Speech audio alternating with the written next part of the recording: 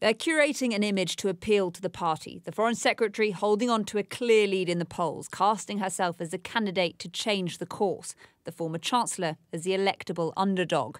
Rishi Sunak and Liz Truss go head-to-head. But as the pair faced each other for the latest TV debate, an abrupt end to the show. The freedom and democracy.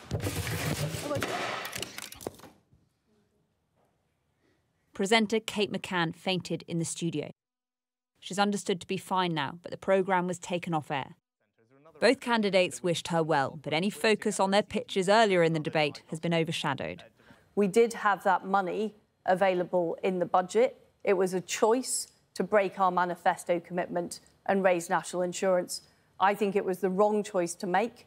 I spoke out against it at the time in Cabinet. I still remain opposed to it, and I will reverse that rise. I think what's morally wrong is asking our children and grandchildren to pick up the tab for the bills that we're not prepared to meet. And if we're now going to have this conversation, that would be great, because, you know, I think we all knew that we did a lot to support the country through COVID, and I don't think anyone thought that there wouldn't be a bill to pay for that. So the question is, who's going to pay that bill? Think about our children and our grandchildren. Rishi Sunak was less combative this time, before the sudden end, with it perhaps the chance for him to change the narrative. It's in spin rooms like this that leadership contests can be won or lost, and it was Rishi Sunak that needed this evening, needed this debate to close the gap between him and Liz Truss. But in the time he had, there was no decisive moment to shift the dial. Do you think Rishi Sunak can close the gap now, or is it too late?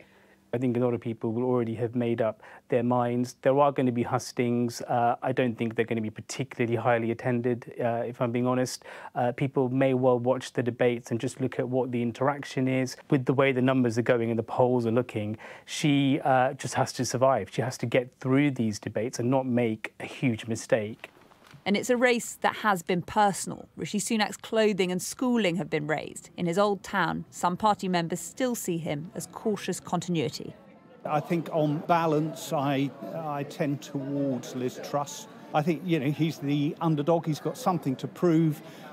He needs to gain more traction. No, I'm sorry. Rishi's the man, a very capable man who's got the intellect to do the job.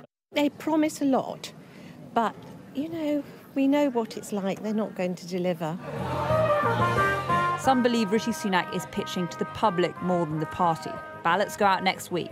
Time is running out if he's to change the course of this contest. Ali Fortescue, Sky News.